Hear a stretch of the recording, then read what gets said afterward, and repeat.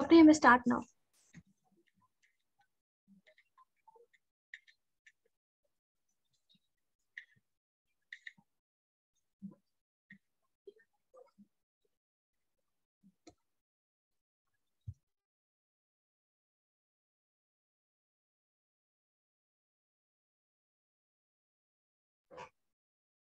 Dr. Vidhi, please start.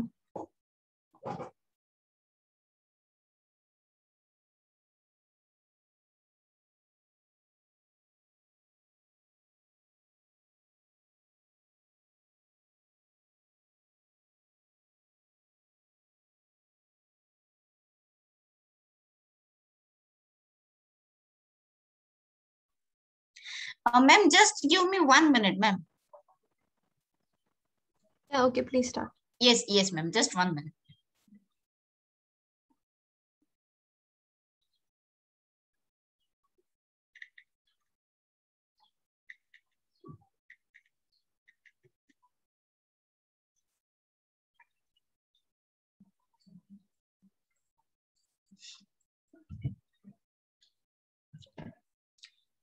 Okay, ma'am. Shall I start now? Yes, please start. Okay.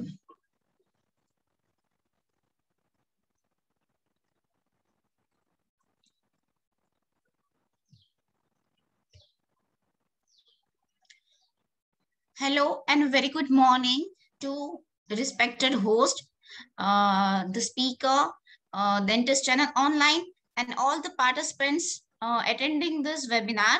I am Dr. Vidhi Katira. I have completed my BDS from ACS Dental College, Bangalore, Karnataka, and MDS in Oral Medicine and Radiology from Narsibhai Patel Dental College, Visnagar, Gujarat.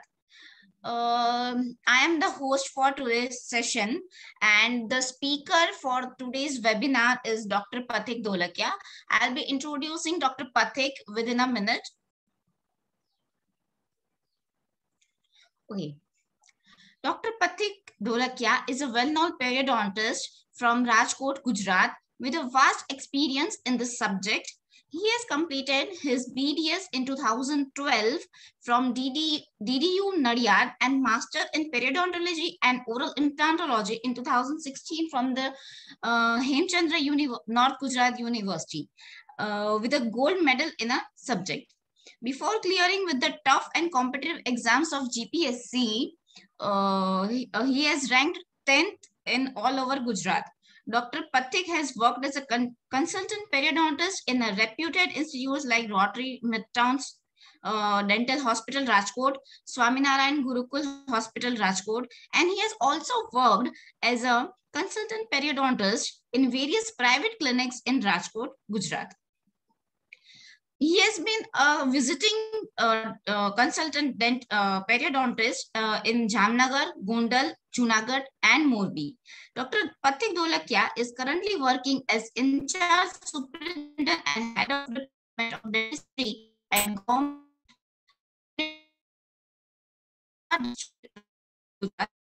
He is working there since 2017. He has 8 publications in reputed national and international journals under his belt. Dr. Pathik Dholakia is a life member of Indian Society of Periodontology since 2017, and he has keen interest in the topics like dental management of medically compromised patients, periodontal surgeries, diabetes and periodontium, and etc. Today, Dr. Pathik Dholakia will be enlightening us with his knowledge on the topic periodontology is much more beyond scaling.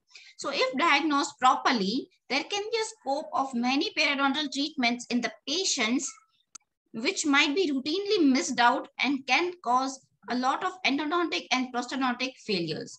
So over to you, Dr. Pathik. Thank you so much, Dr. Vidhi, for your generous introduction. First of all, a very good morning to you and to everyone who has spared their very important time for us on this eve of Independence Day. You will have to fasten your seatbelts. It is a roller coaster ride as far as the presentation is concerned.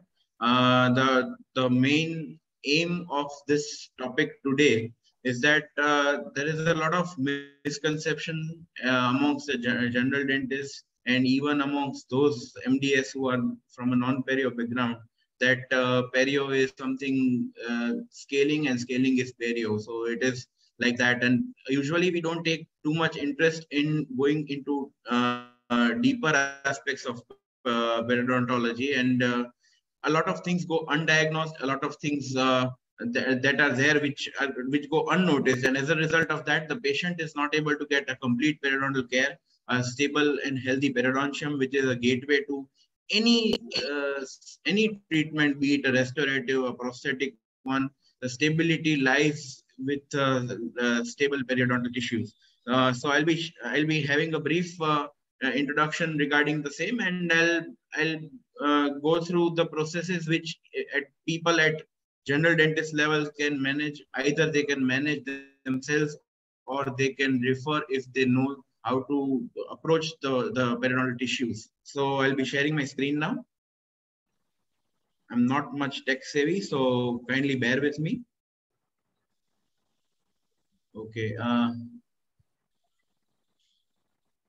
First of all, I would like to propagate on behalf of the government of India to at least hoist a flag on your homes or offices or wherever you are on your dental clinics for from 13th to 15th of August. It's our national duty and it's a national pride. Thank you. So these are the topics which we shall be discussing today, and I'll be going into those details which are important clinically to you and not academically, because we'll not be going into academic details of all these things. This is the picture which we often see, which we usually see when we discuss about periodontology, or whenever somebody hears about perio. That is scaling or oral hygiene status or plaque control or brushing or something like that. But yes, this is the mainstay of the periodontal therapy. It still remains the mainstay, but it is not actually everything. A lot of things are there. It is just the tip of iceberg, and today we'll be unleashing the depth of the iceberg, but what all we can do as periodontists, as general dentists, and how better we can serve our patients. So first of all, I personally believe that a road to successful treatment outcome lies in the diagnosis, a proper diagnosis, and that proper diagnosis can only be achieved by proper, thorough history taking and good clinical examination. As far as the clinical examination of periodontium is concerned, how to approach the gingiva is that we have been studying since our third year BDS regarding the history taking, that we need to study the soft tissues first. We need to examine the soft tissues first and then go for hard tissue examinations, because often if we directly go to the teeth examination, then we can miss a lot of things in the soft tissues, be it a buccal mucosa or the periodontium or whatever. So first of all, we shall examine the soft tissues, and as far as the gingival examination is concerned, the basic still remains the same: the color, the contour, the consistency, assessing the probing depth, which many a times people assess with a simple explorer, but I would recommend you to go with the UNC 15 probe or a Williams probe. Then you can measure the depth of recession, the level of recession, the attachment level. I'll not be going into detail of explaining what is a recession, what is attachment level, what is probing depth, because I know Dr. Simran in her previous lecture had nicely explained this. So I'll not be repeating it and wasting your time, and because there's a lot more to discuss right now. So subgingival areas need to be measured. Then furcation status, that is, we had seen the furcations grade 1, 2, 3, 4 and all. And assessment of the degree of calculus, especially the subgingival ones, which may not be seen visibly. So we need to check it with a probe or an explorer, and then go for a comprehensive treatment regarding that. Otherwise, what happens that if supragingival calculus has been eliminated, but the disease doesn't go there, get eliminated, and many a times we get baffled how to deal with it. But actually, the subgingival flakes are still there, which are the causes of which are the culprits sometimes. So that also needs to be evaluated. As far as the dental evaluation is concerned, we all are very much keen in doing this and often skipping the soft tissue part. But this, we all know what to check: the mobility, the occlusion, the caries, the contact relationships, etc.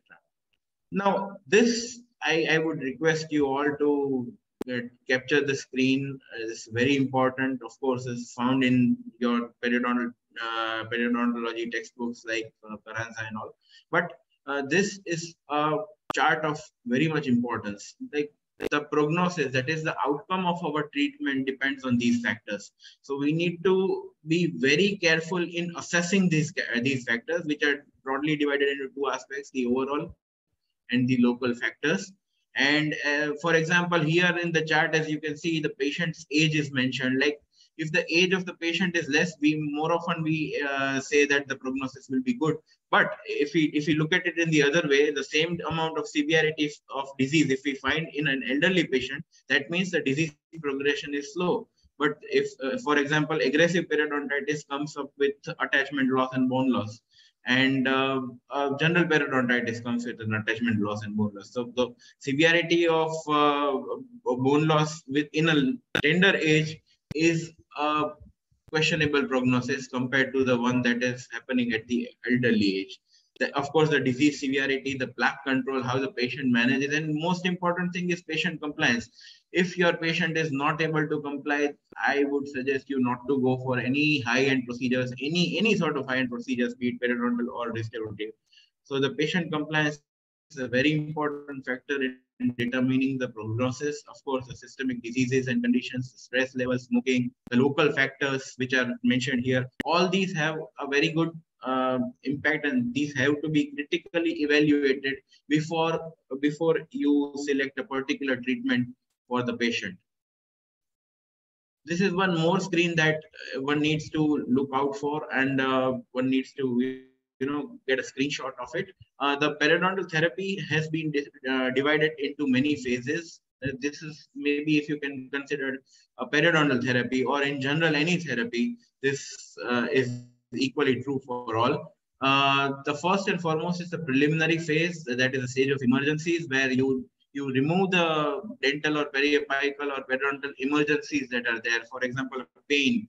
The patient comes with the pain, you assess that is an emergency for you. A swelling, it can be an extraoral or an intraoral swelling or whatever. That emergency has to be dealt with first. You cannot go for a flap surgery directly. You just need to approach things step by step. So the emergency things have to be assessed first. That includes extraction of hopeless teeth also. Then comes your first phase as far as the periodontal therapy is concerned, and it is also called non-surgical therapy, or the etiotrophic phase. Etiotrophic means the cause related.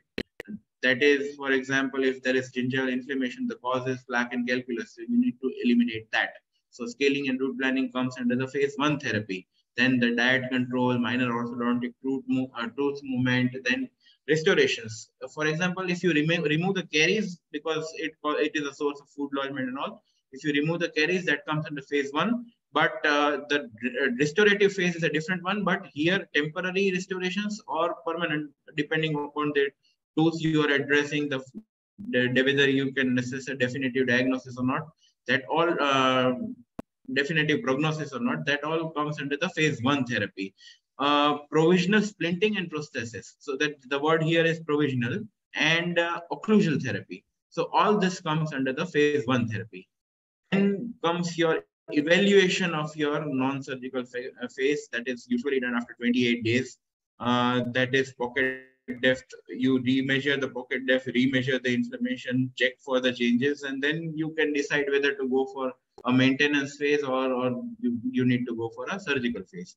And the surgical phase, of course, includes periodontal therapy of surgical kind, that is a flap surgery or gingivectomy, or be it any periodontal therapy, including that of placements of implants. And then your root canals also come under the phase 2 therapy.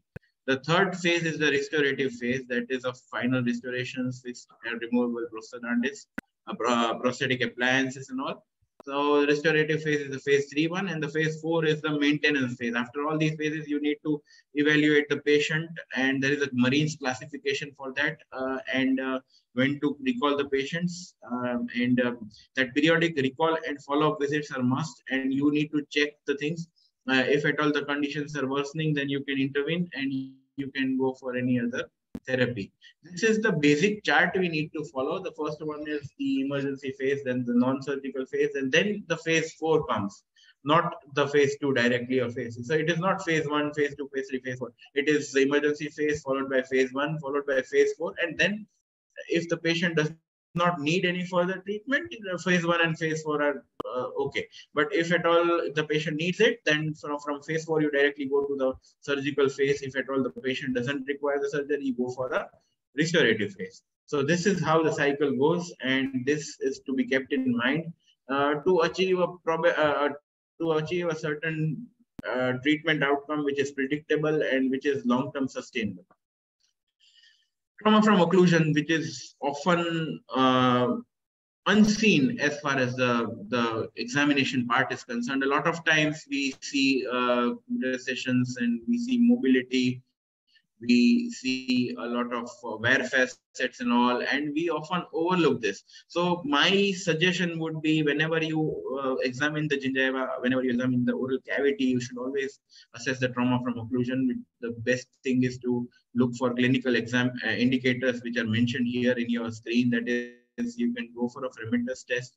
You can put your dampen your finger in water, and then without gloves, you have to put one of your finger in such a way that half of it remains on the gingiva and half of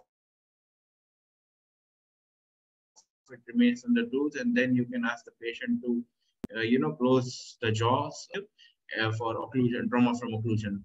Then mobility, which is fairly progressive. Then occlusal discrepancies, wear facets, tooth migration, thermal sensitivity also, and fractured teeth. These are all indicators of presence of trauma from occlusion, which is many a times. I personally have seen a lot of cases in which this is overlooked, and the entire success of the therapy is jeopardized. So this has to be checked. The radiographic features also are there. They like PDL widening and thickening of lamina dura, funnel-shaped PDL widening to be precise. There may or may not be vertical bone loss. So all these things have to be assessed. This is a very important thing which should not be missed. If it is missed, your entire therapy, be it a restorative one or an endodontic one, that can get jeopardized. I'm telling you with my experience, this is very important thing which you should always look out for. It is controversial. It is not the some say it is a cause of periodontal disease, but if it is not even a cause, if it is a predisposing factor or an aggravating factor, still this should not be overlooked, and this should always be assessed. One of the treatments is selective occlusal grinding that can be done. That, of course, everyone knows how to do it. Then comes your splinting. This is something which periodontists do very often, but it is missing in the general dentists and non-perio professionals. So in this, suppose if you have an isolated tooth mobility of grade 1 or something, grade 1 or near grade 2 mobility of an isolated tooth or 1 or 2 teeth, then you can do this type of splinting, be it a temporary one or a permanent one, depending on the situation. You can do splinting. It can be done with a wire, ligature wire splinting, which can be done with composites, or can be done with fibers that are splinting that are readily available in the market. All you need to do is you should incorporate a sufficient number of teeth that are firm enough to hold the mobile tooth or teeth, and then you can splint it and give support to the tooth until it becomes periodontally firm. This, of course, has to be done after eliminating all sorts of periodontal conditions like plaque or calculus or everything, and then it has to be done. You should have to take care that it doesn't create a source of plaque or calculus, and it doesn't infringe with the occlusion, doesn't irritate the adjacent tissues and all. And this is how you splint, mostly in the lower anteriors. It is to be done on the lingual aspect, and at times on the in the maxillary incisors, it can be done on the buccal aspect. Then there is one thing which is often not done by general dentists, but if incorporated in your therapy, it can give you a lot of rewards. It is something which is non-surgical also, and something which can be easily managed also. For the reason, this is something which is new for you, so I'll explain it. It is a delivery of a local drug, be it an antiseptic or an antibiotic, in your gingival or periodontal pocket. The pocket depth should be around 5 to 6 mm. That is mild to moderate pocket, not more than that, because beyond 7 to 8 mm, flap surgery is a better option. But in cases where only scaling would not suffice, and you don't want to go for the surgical therapy, or the patient doesn't want to go for a surgical therapy, or is medically compromised, you can always go for this. Now, systemic antibiotics, it takes a lot of antibiotics to reach the gingival clavicular fluid. So this can be done easily with the help of local. The same amount of concentration can be achieved locally when it is placed inside the gingival or periodontal pocket. And this is, I'll show you the diagram.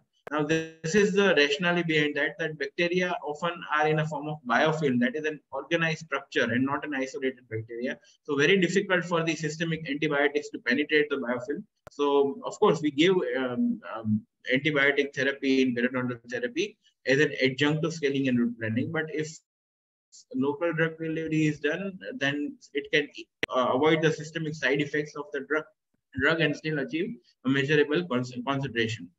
So as far as this is concerned, still it is adjunct to scaling and root planning. You cannot place the drug inside the pocket directly. You just need to clean the area first. Scaling and root planning is a must. Then and then only this can be done. This is better for isolated teeth in patients who do not want to go for surgical therapy, and it is a less invasive treatment.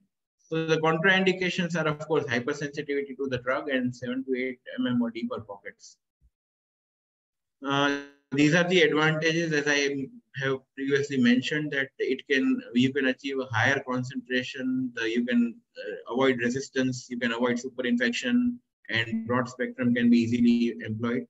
And these are the market available drugs, that is tetracycline acticite, doxycycline, etridox. These are available in the form of fibers or gels. I'll show you the diagram of that so that you can get a better idea. For example, this here in the Depon dish is a tetracycline fiber.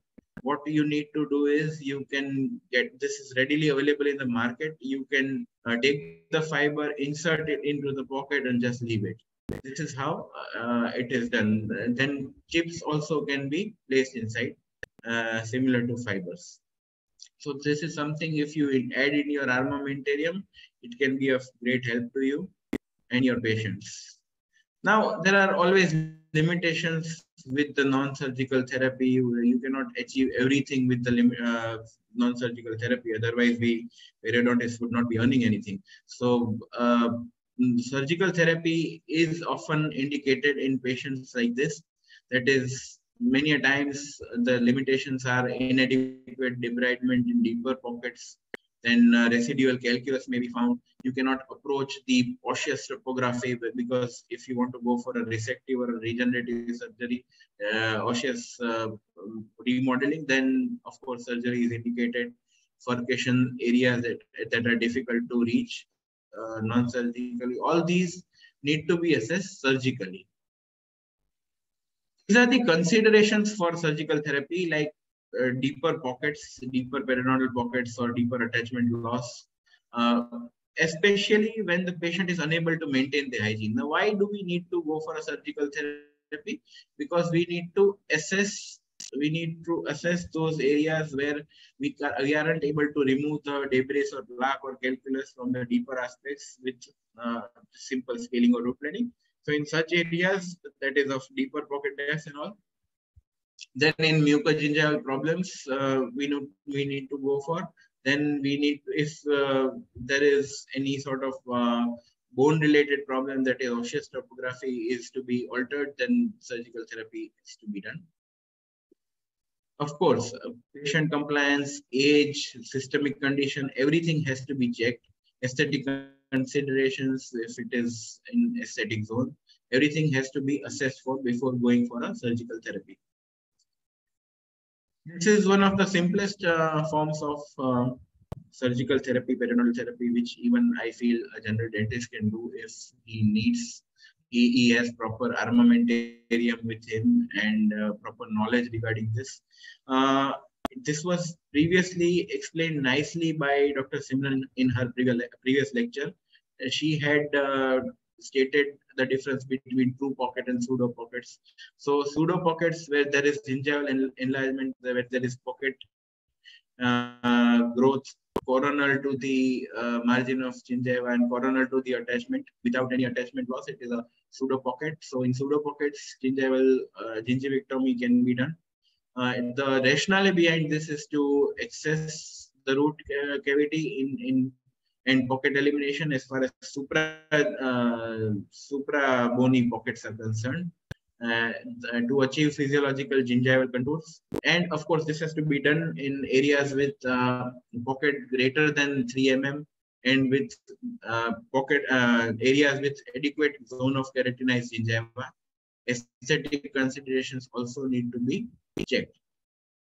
Now, this is Super Mario who took a drug and got enlarged, similar to the enlargement that we often encounter in terms of drug-induced gingival enlargement. The most common that mushroom coming out is phenytoin or nifedipine or any cyclosporin, any immunosuppressant, basically cyclosporin or a phenytoin or calcium channel blocker. So these are most often associated with drug-induced gingival enlargements. These are painless bead-like enlargements. Often you need to take the drug history, and you will find out it is often accompanied by inflammation also. So basically, when you come across patients, you'll not be finding a textbook picture always, because it will be fibro-inflammatory and not just a fibrous enlargement. In such cases, you need to refer the patient back to the concerned doctor who has prescribed the drug and request him to change the drug if possible. And then after changing, you will notice that if you ask the patient to come in subsequent follow-ups, then you will notice a reduction in the enlargement. But if at all it doesn't completely disappear, you need to go for a gingivectomy or a gingivoplasty to establish physiologic gingival contours. Of course, these are the contraindications. The indications included thick keratinized gingiva or adequate keratinized gingiva. Here it is inadequate zone of keratinized tissue where you need to then pockets reaching beyond the mucogingival line. Then when you need to assess the bones or intrabony pockets, which were of course explained nicely by Dr. Simran. So I will not be classifying which are supra and which are intrabony pockets. Then patients with poor or oral hygiene, as we mentioned in the prognosis aspect also, that patients having poor oral hygiene or non-compliance should not be, entertained as far as I am concerned, because that will only add a headache to you and not be complying to you, and then they'll complain that you took so much money and I am still with the same thing. Because in periodontium, 50% of the role is of the dentist or the periodontist, and the 50% lies with the patient in the maintenance aspect. So always be careful with choosing your cases. These are the handy tools for gingivectomy, the pocket marker, the UNC-15 probe, then there's a Castrovisa Caesar, then the Orban's knife, Kirkland knife and all. Remember one thing, that it is always better to mark the pockets beforehand and then go for an external bevel incision. This is a diagram that nicely shows how the bleeding points have been marked, and then just apical to that, that external bevel incision is given. This was one of my cases that I had done. The incision can be continuous or discontinuous depending on the thickness of gingiva and of course the comfort of the surgeon. Also, this was a continuous incision, and as you can see, the gingiva has been removed. This is the immediate post-operative picture, and this is post-operative 1 or 2 months follow-up. Then comes your periodontal flap surgery. That, of course, which is a very common thing which people might have heard of. That, but there is a misconception. A lot of people associate flap surgeries with recession also. But this will, I mean, as we go beyond this, I mean, further in the lecture, you'll have a clear idea that flap surgeries are not for root coverage or recession. Root coverage and recession are done with the mucogingival surgeries. This is a flap surgery.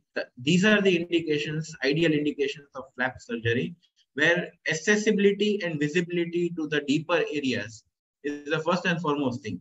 For example, if your flaps, phase 1 therapy has been done and still the pockets are deep enough where your instrumentation is not possible, so you need to go for a flap surgery to make it accessible to the surfaces where your scaling instruments did not reach. Then you need to eliminate the pockets, then you need to eliminate inflammation, you need to provide an environment conducive to plaque control. For the most important thing is patients are unable to maintain their hygiene in deeper pockets. So if you do a flap surgery, the pockets get reduced to a considerable size where the patients can manage the pockets. So that is the major indication of a flap surgery. Then of course, osseous resective or regenerative surgery also comes under the heading of flap surgery. For example, bone grafts, GTRs, all those are done with the help of flap surgery. These are the contraindications. Of course, when you can achieve a better result with a non-surgical therapy, why do you need to go for a surgical therapy? Then in unprepared edematous gingival tissues, see what happens if you are dealing with unprepared and edematous tissue. If your phase 1 has not been done properly, and you directly jump into the phase 2, a lot of times, you know, people do that the patient wants to go to foreign, so I'll be doing it in a day or two or after a week. But that is ideally, that should not be done, because in such cases you can end up with gingival tears. So that we are like that dialogue in the movie as far as the periodontics is concerned. Pushpa, I hate tears. So we also hate tears, because once the flap gets cured, it becomes a hell of a job in repairing that. So it is always better to prepare a good bed prior to the surgery and at least wait for 28 to 30 days before assessing the condition once again, and then you can decide whether to go for a flap or not. Then in certain medically compromised patients where you cannot go for a surgery, then of course, as I said, that poor oral hygiene or a bad patient compliance and the patient attitude toward treatment and the teeth with hopeless prognosis, all sorts of these things are contraindications. Otherwise, you can go for a flap surgery. Concept of critical probing depth was nicely explained by Dr. Simran. And again, I'll say that it is a depth that is a level below which, if you go for any treatment, the prognosis will not be good. So if this is a very good example, see the numbers mentioned here are 4.5 mm for molars and 6 to 7 mm for incisors, which means that if you go for a flap surgery in a 3 mm pocket, you will not be ending with a good attachment gain. In fact, you will be ending with an attachment loss. So it is always better to go for a flap surgery in which the probing depth is more, like the ones which are indicated here. but this is only a guideline and not in particular. So it is your job to assess the situation clinically and then to decide whether a flap surgery is beneficial or not. So the risk and benefits always need to outweigh it first before deciding for the surgery. But this is a general guideline which can help you. Just remember, a pocket depth which is persisting even after the phase 1 therapy, that is of greater than 5 mm, is or can be considered a candidate for flap surgery. Of course, assessing the other conditions also. So these are this can help you as a guide. But if you go for a flap surgery for in a 2 mm crevice, you will be ending up with a attachment loss rather than an attachment gain. So these are the basic techniques for a flap surgery. This is a normal conventional flap with a clavicular incision where a flap is exposed. 1 mm of bone is exposed, and then you can go for the scaling or removal of defects, whatever is needed. Basically, the incisions are divided into two broad aspects: the horizontal incision and the vertical incision. Vertical relieving incisions are, of course, done for flaps and involving GTR membranes and bone grafts and all, where you need to then there is apically repositioned flap and all. But in most of the flap surgeries, only horizontal incisions would suffice, and these are the examples of the horizontal incision. The figure A is of internal bevel incision. The figure B, I mean the 2 number that is shown here, is the clavicular incision, and the third one is the interdental incision. So it goes in this way: the first incision has to be an internal bevel one, the second one the clavicular, and the third the interdental. But in some cases where there is less amount of the gingiva is thin, or in aesthetic zones, or in areas where you don't need to eliminate the entire pocket lining, clavicular incisions can be done. And in cases where the flaps need to be displaced, only a clavicular incision and an interdental incision is more than enough. So these are the indications of an internal bevel incision. Remember, in gingivectomy, we used to do an external bevel where the bevel came from apical to coronal aspect. Here, the bevel is coming from the coronal to apical aspect, reaching the tip of the bone, where you can do a proper bone sounding and then you can reach the tip of the bone and then you can incise. And so these are the indications for the internal bevel incision. It removes the pocket lining and gives a sharp and thin knife-edge gingival margin, which adapts well to the tooth. This is, of course, the simplest form. I would recommend people who are going for flap surgeries and do not come from a periodontal background should ideally go for a clavicular incision and directly open the flap, because in this it is simpler. In internal bevel incision, you may need an expertise and experience to deal with that. But here this is very simple. You can directly enter your knife into the gingival crevice or the blade in the gingival crevice and reach the top of the bone and then go accordingly. These are the vertical incisions. As I mentioned, the most important thing is either the papilla is fully included or the papilla is fully excluded. You cannot just incise from in between the papilla, because this compromises the vascular supply. Then comes your suturing. There are a lot of techniques like mattress sutures, the horizontal mattress, the vertical mattress, and all, the continuous, intermittent, everything. But these are the basic sutures which you also can take. These are the figure of 8 sutures and simple loop sutures. In case of simple loop, you enter the gingiva from the buccal aspect and exit from the lingual aspect. And in case of figure of 8, you enter it from the buccal aspect, go out, then again enter from the lingual aspect, and then tie a knot on the buccal aspect. As far as my personal experience is concerned, figure of 8 sutures are easier than the simple loop ones, but it is up to you how you manage the case. And one thing is to be done: that draw an imaginary line at the base of the triangle of the papilla, and that the needle has to be inserted apical to the base of the papilla, and that is how you maintain the papilla in a healthy relationship and maintain the blood supply. Otherwise, that can get teared if you open it if you enter it too coronally. Then comes your distal molar surgery. Often we experience pockets distal to the last standing molar. If it is a mandibular one, you can go for a triangular incision like this one shown in the figure, and then suture it out after removing the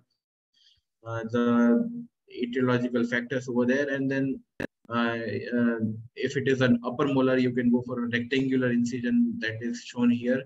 This is often overlooked. A lot of times we need to probe the distal aspect of the last standing molar, and if at all it is a source of infection, if at all it is not in a healthy relationship, if at all it is very deep, then you can go for this surgery to provide a good stable periodontium over there. Now, this is something which is also often overlooked and many a times not so well understood concept. That is a guided tissue regeneration. Many a times you might have seen that people are placing GTR membranes and also putting bone grafts inside. There is something called a Melcher's concept. Now, this is very simple to understand once we apply our minds over there. The rate at which the periodontal ligament cells and the bone cells, the osteoblasts,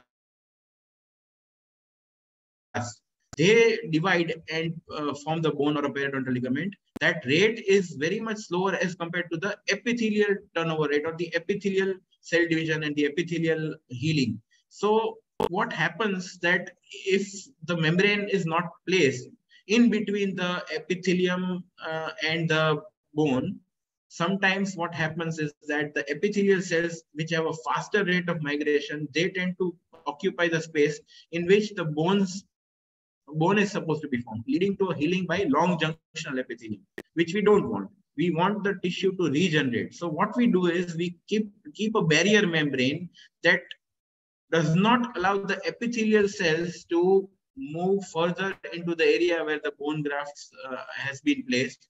This gives a sufficient time to the bone graft materials to form the bone in the area, and then we can go.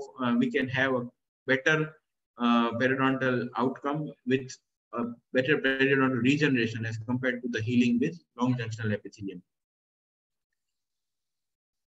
Again, these are the indications: class 2 furcation, intra-bony defect. 3 wall defects are the best. 3 wall or 2 wall defects are best for bone grafts. 1 wall defects are not good.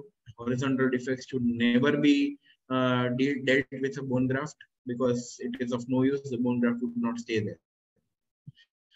Of course, the topography of wall defects was nicely explained by Dr. Simran. What I would like to add here is you can draw an imaginary line from CEJ of one tooth to the CEJ of the other tooth. And if at all it lies parallel to,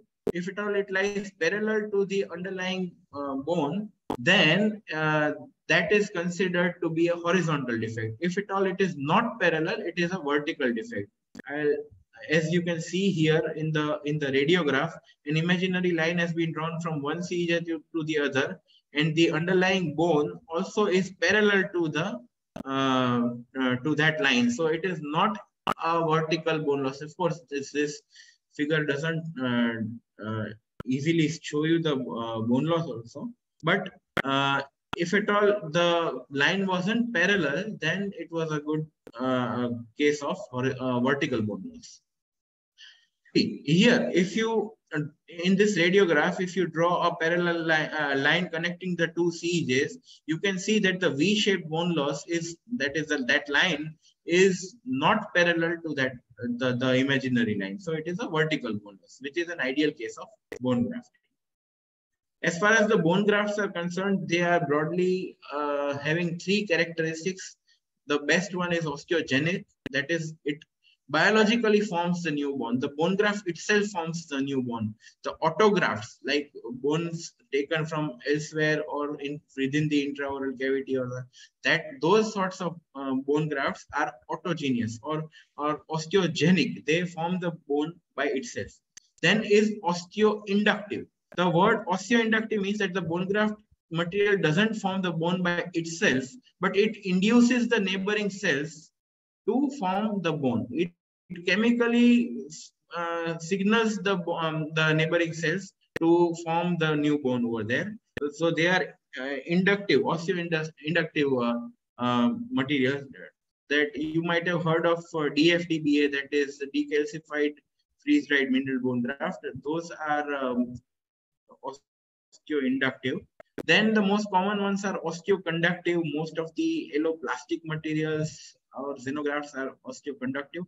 They just give a physical platform over which the neighboring cells will eventually come and form the bone. So it doesn't induce the neighboring cells, but if it stays there until some neighboring cells would come there and they would form the bone. So it's like the difference is, if I call you out for for dinner, it is an osteoinductive, and if you yourself get self-invited, you come to my place for a dinner, it is osteoconductive. I have not invited you. So this is the difference between osteoinductive and osteoconductive. Of course, osteogenic forms the bone by itself. So this is how bone grafting is done. This is something called PRF. That is, it can be used as a membrane also, platelet-rich fibrin. What we do is we withdraw 10 ml of blood from the patient's body. Then we collect it in a simple test tube and we centrifuge it for 10 minutes at 300 RPM. Then we get a jelly-like material. This is very easy to do it. You also can do it in your clinics if you have a lab support. And then this jelly-like membrane is a very good source of growth factors. This increases the soft tissue healing in a very nice way, and it also induces a good bone formation also.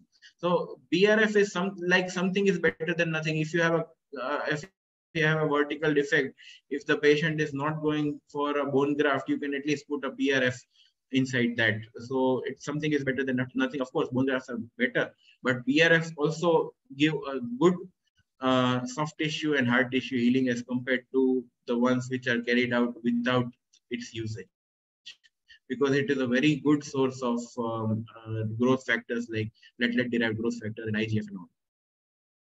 Then of course, endo-perio relationships, you can find it out from the radiographs and all. But one thing is for sure, the most important thing to be taken home is that, be it an endo-perio lesion or a perioendo lesion or an endo-perio lesion, the first and foremost thing is the root canal treatment. The endodontic therapy always precedes the periodontal therapy, because what happens is that if you do a periodontal therapy first, that the canal is not sealed, then the infection from the canal would again go into the periodontium. But once you have achieved a 3D sealing of the root canal, then it is up to us to just seal the periodontium or clean the periodontium effectively to eliminate the infection completely. So in cases of an endo-perio, that is a primary endo and a secondary perio, or a perio-endo, primary perio with secondary endo, or if you are unable to diagnose the source, always go for a root canal first. And after that, 4 to 6 weeks after that, you can reassess the situation and go for a periodontal therapy, surgical periodontal therapy if needed. This is something which is often not considered while diagnosis, but it is a very important thing. Mucogingival surgeries, and this is often misunderstood with the flap surgeries also. As I mentioned earlier, a lot of people, tend to call me up that, doctor, I have a case of recession. Can you come for a flap surgery? But flap surgery is something which is not done for root coverage. Mucogingival surgeries are done for root coverage, and mucogingival surgeries or periodontal plastic surgeries, or as it is said, not only include root coverage surgeries, but this is an umbrella which includes all these things that are appearing on your screen. Be it a ridge augmentation as far as implants are concerned, be it a crown lengthening, then the coverage of denuded root surfaces, reconstruction of papilla, perioprosthetic corrections, etc. all come under the area of mucogingival surgeries or periodontal plastic surgeries. These are the objectives, that is to attain an adequate zone of attached gingiva, to eliminate pockets that reach beyond mucogingival line. Remember, if the pockets are uh, not extending beyond the mucogingival line, the flap surgery is more than enough. But if it is extending beyond mucogingival line, then we go for a PPS. Then the frenectomy, elimination of frenum pool, vestibular deepening as far as pre-prosthetic surgeries are concerned. A lot of times your dentures are not stable because of the shallow vestibule. So all these things come under the periodontal plastic surgeries. This is one thing which is very much important, that is concept of biological width. For a restoration to remain healthy, this is very important. This concept is very important. It's like, and we as periodontists are giving a proper bed so that the prosthetic or endodontic treatment remains healthy for a long time. These are the types of margins that we usually place as far as crowns are concerned. Now, this is something which one needs to understand. See, the different. This is the distance. The total biological width, that is the place at CJ where your gingiva is normally attached. From that CJ, or the place of attachment of your gingiva to the top of the bone, is your biological width. That's the crest of alveolar bone, and that is usually 2 mm, which is more or less constant in all patients. It is actually 0.97 and 1.05, but if we consider the mean depth, it is 1 mm junctional epithelium and 1 mm of connective tissue. So a total of 2 mm gap has to be there between the crest of the alveolar bone and the place where the gingiva is attached. Adding one more of sulcus depth is around 3 mm. So once, if you are placing a supragingival margin, make sure that it is 3 mm away from the bone. How do you diagnose it? You can do a bone sounding, you can do a radiographic evaluation, or if your patient with a restoration comes up with a bone loss of unpredictable nature, or margins remain unchanged but the gingival inflammation develops over there. So these are all ways to identify that there might be a violation in the biological width. So always make sure that if you are going for a restoration, that 2 mm biological width has to be maintained. You can identify it radiographically, you can identify it clinically, you can ask the patient whether he or she is comfortable. Then you can do a bone sounding, you can insert a probe and then measure the distance towards the alveolar crest. If it is 2 mm or less, then you can go for a crown lengthening. Again, the crown lengthening comes with 2 options, with or without osteoplasty. Again, depends on the placement where you are going to ultimately put your restorative margin. If at all, even after a gingivectomy, your margin is still 2 mm or less away from the crest of the bone, I would suggest you to go for a crown lengthening with osteoplasty, so that it remains at least 2 mm away from the attached gingiva, place where it is attached. Sorry to interrupt, Dr. Pathik. Just 15 minutes left for the webinar. No problem, ma'am. No. Okay. Means if any attendees or the participants have questions, please they can write in the chat box, and then at the end of the session, Dr. Pathik will be answering them. So if anyone has questions, please go on typing over there. Thank you. Okay. So you can go for a gingivectomy alone. That is explained previously here, that you don't need to alter the bone topography. You just need to cut the gingiva with an external bevel incision, and then increase the length of the crown. And or you can go for a crown lengthening with osteoplasty, where you can alter the osseous topography, reduce the bone height, so that it fits the new crown at its place, where it is in a healthy relationship with the underlying gingiva. So these are the objectives: removal of subgingival caries, preservation and maintenance of restoration, cosmetic improvement, So all these things are, of course, the biological width and facilitation of improved hygiene. So these are the objectives where you can go for a crown lengthening procedure. Many a times we are getting a call that, doctor, I did a crown lengthening and still my restoration is not healthy. My crown is not in a healthy condition. The patient is complaining of pain. But here one has failed to assess the biological width. Sometimes an osteoplasty is needed and the clinician might have just cut the soft tissue. So, and remember, the bone sets the tone and the soft tissue follows the hard tissue. So if at all the bone is there, the soft tissue is bound to regrow. So many a times, if you have to remove the bone at that place, it is always mandatory to assess the biological width and predict whether the new gingival margin will not be regrowing. So that is how you clinically judge. It always comes with an experience, but if you follow these steps, I am very sure that you will be able to deal it in a better way.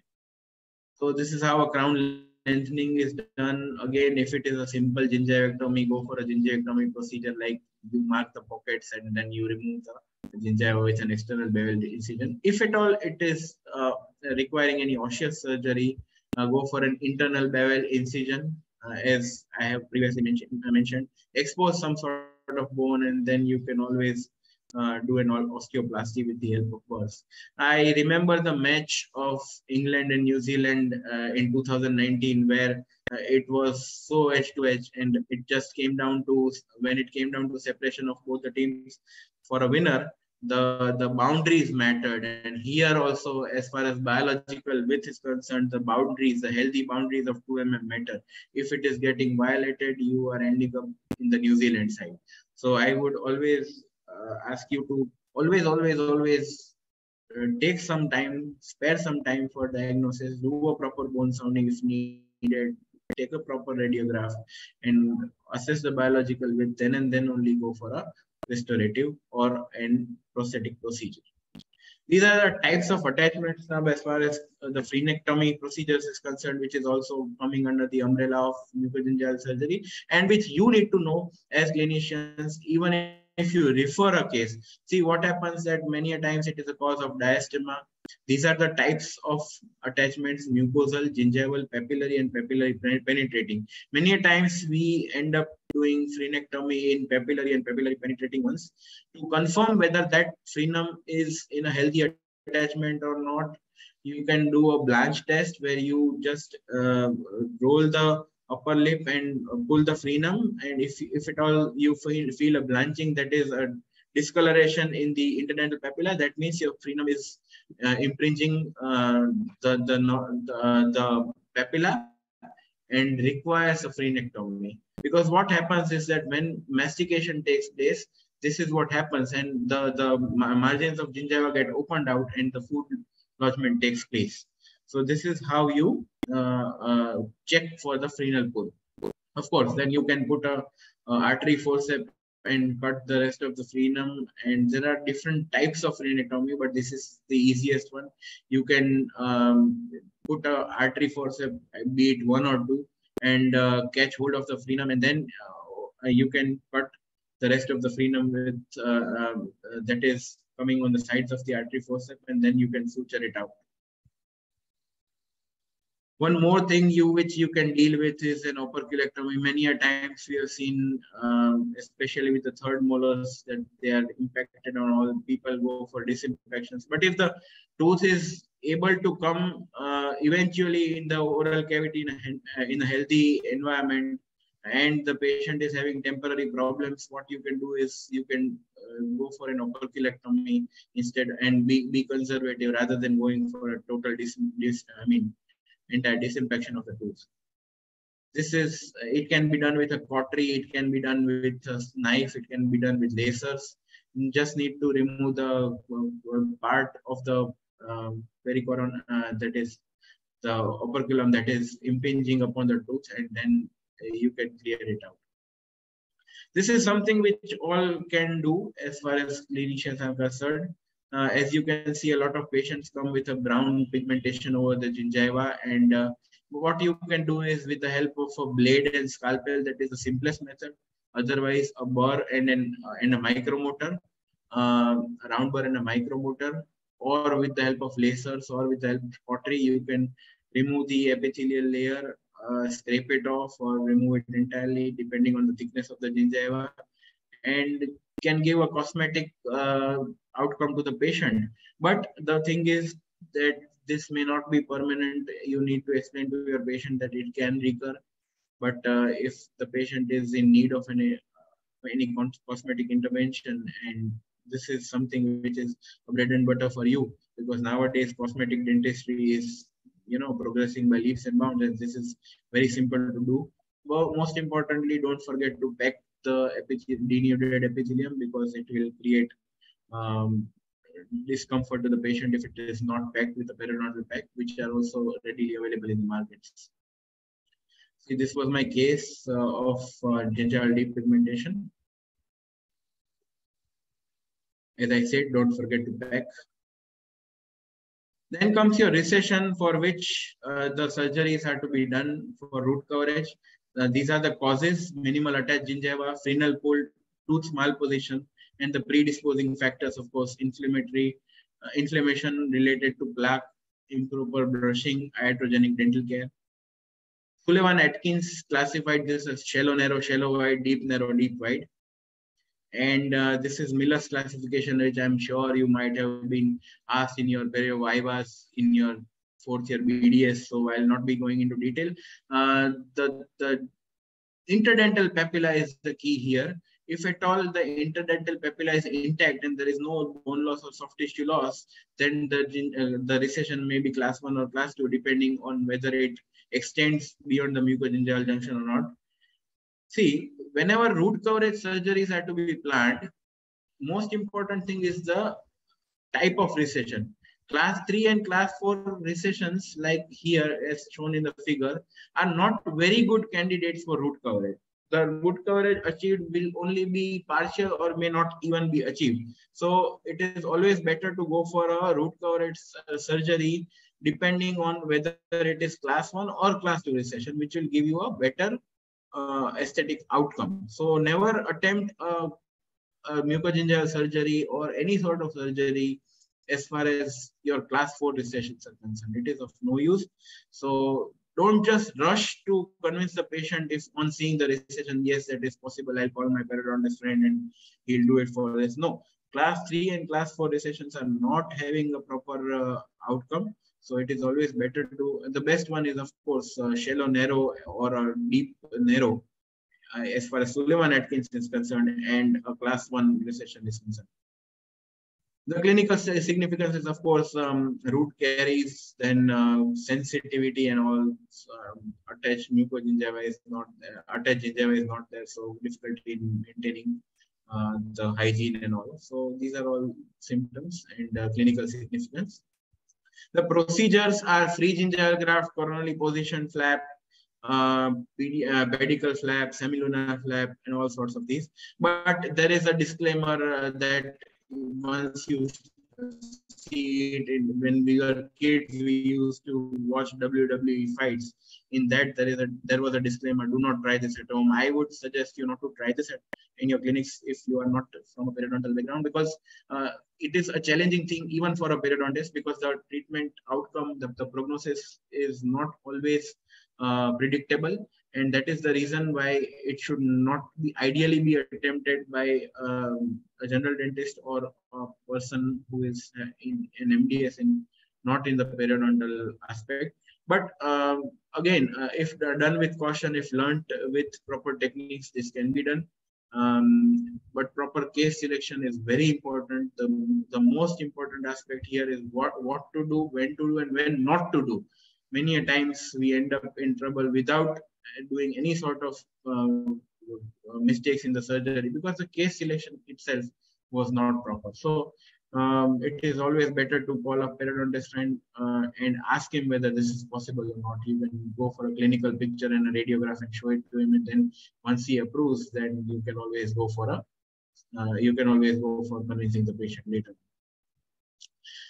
conclusion, scaling and root planning is a very, very important aspect of periodontal therapy, but of course not the mainstay, and of course not the only one. A lot of things are there. I have tried to cover those which were clinically important to you, and it is obviously difficult to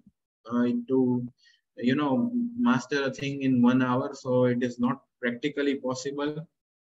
So I have tried to restrict my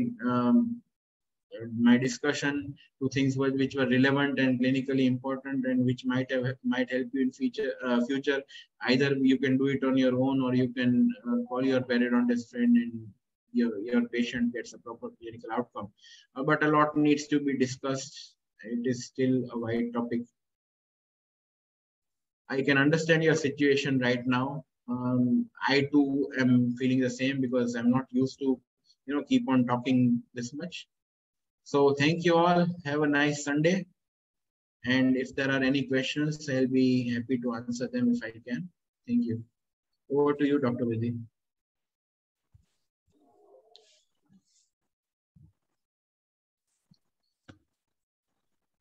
Thank you so much, Dr. Pathik. It was a very wonderful and informative webinar today.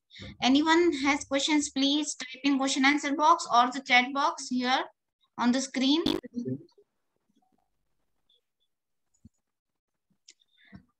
then, I'll be sharing my PPT for DentistChannel.Online. Okay, just a moment.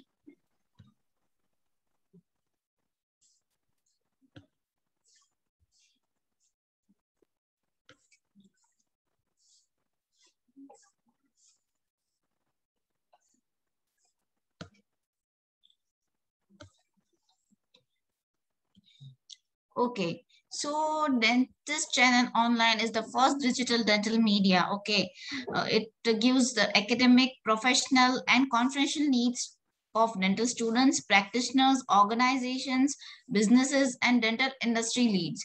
They offer several services and a variety of platforms, all under one roof.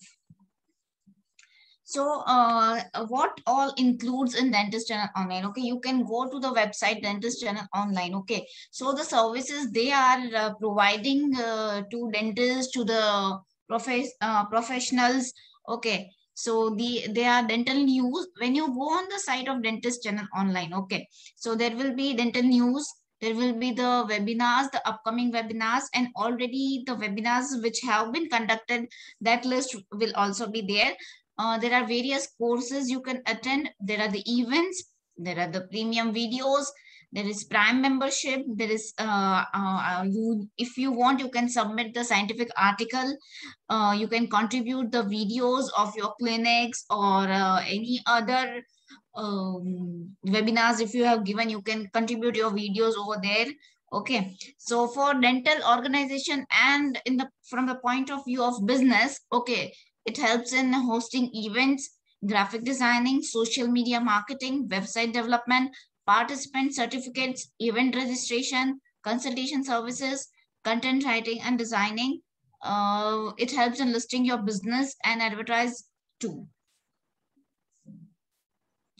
Okay, DentistChannel.Online. Okay, healthy smiles and wealthy lives. Okay, they have conducted 700 plus live webinars, 25 plus dental workshops, 4,000 plus participant certifications have been issued till now. 400 plus national and international speakers have given their webinars on DentistChannel.Online. 300 plus oral care videos under Save the Tooth program. Okay, this is the certificate. Okay, they take the pride in sharing this DentistChannel.Online certificate. They have entered into the India Book of Records of having maximum speakers participating in virtual conference and oral implantology. Okay, this virtual conference and oral implantology was conducted in the month of November, and I was the keynote speaker of the same. I am very proud to be a part of it. Okay, so there is a Prime membership also. Okay, So what are the benefits of Prime member? Okay, you get the personalized account in DentistChannel.Online with the access to the profile, access to all the webinars organized by Dentist Channel Online, okay, there is special discount for all the dental courses if you want to do, regular updates and news about dentistry. Certification will be given as a recognized institute with CPD or CDE points. Okay, you can download your certificates from your profile anytime you want. Publish public awareness videos. Okay, means if you have done something for the public, okay, which awares them, okay, so you can upload that videos even. You can participate as a speaker, access to scientific articles and recorded webinars. So these are the memberships, these are the benefits of being a Prime member for DentistChannel.Online. Okay, this will be the certificate. Okay, like the certificate of participant will be given from Dentist Channel Online. Okay, so when if you be a Prime member of Dentist Channel Online, you can get participant certificate after every webinar. Okay, and e-certificate with 1 FDA Germany CPD point exclusive for the Prime members only. Okay, it is $799 per year. It's nothing more, which is equivalent to $10. 10 US dollars. Okay. So whenever you want to be a Prime member, okay, you can go to the site. Okay, it is 799 rupees per year. And when you use this promo code AP100, okay, you will get a discount over there even. Okay. So these are the 2 upcoming webinars. Okay. Tomorrow, it's on first. This is optimizing mechanical plaque control, evidence-based approach for clinical practice. This will be on 18th August. Okay, and the guest speaker will be Dr. Ashwin Parakhe, and the host will be Dr. Arpana Pandya. The next upcoming webinar will be on 19th August. It will be at night, 8:30 p.m. as per Indian Standard Time. Okay, how to become a UK licensed dentist, a podcast for overseas dentists. The guest speaker will be Dr. Sara Zubair, and the host will be Dr. Sara Mustafa. Okay, so you can follow Dentist Channel Online on Facebook, Twitter, Insta, LinkedIn, YouTube, WhatsApp, and you can register it at $799 per year. So this is the address: Dentist Channel Online Private Limited, Bandra East, Mumbai, India. Corporation identification number, the GST number is displayed here, and the email ID is info@dentistchannel.online, and the website where you can register and you can see this courses, or you can upload the videos. It's www.dentistchannel.online. Thank you.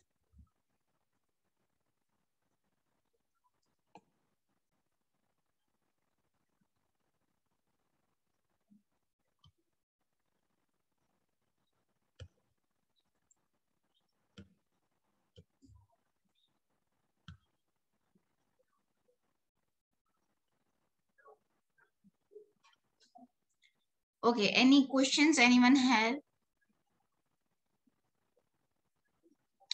Oh, I think everything is clear with everyone. Okay, there are no questions. Dr. Pathik needs to answer them, I guess. Just a moment.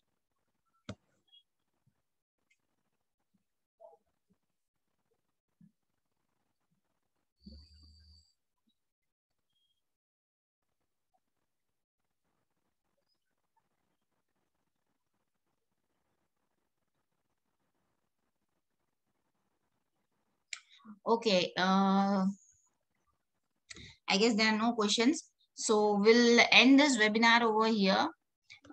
Thank you, Dr. Pathik, for being a knowledgeable speaker for today's session on periodontics. Yeah, I would like to thank Dentist Channel Online, and I would also like to thank you for being a wonderful host and providing the platform to me for sharing my views on the topic. Thanks a lot, Dentist Channel Online and Dr. Vidhi. Thank you so much, Dr. Thank you to Pathik. all the listeners who took their time out. Yes, for thank you so taking much, attendees or the participants who spent their valuable time on Sunday. And I thank Dentist Channel Online for giving me this opportunity to host this webinar today. Thank you so much and have a good day.